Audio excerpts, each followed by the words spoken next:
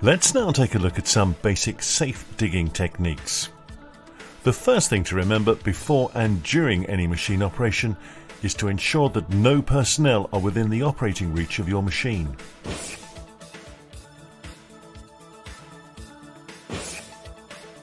When digging a basic trench, to ensure that the sides of a trench are vertical, the machine must first be level with the ground.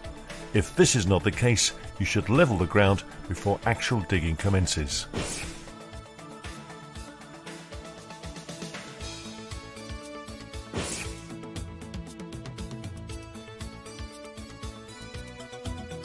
To assist you in maintaining the line of the trench, the centre of the trench can be marked with a paint line, or alternatively by the use of a string line positioned on the outside of the trench on the cab side of the machine.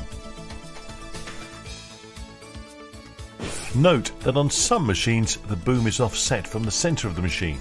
In this case, the amount of offset must be taken into account.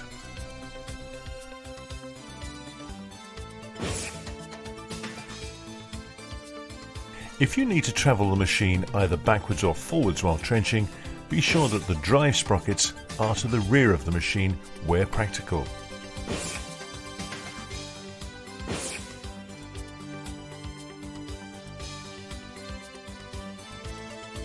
Excavated material must be placed clear of the excavation to prevent the weight of the material collapsing the side and to prevent spillback into the trench.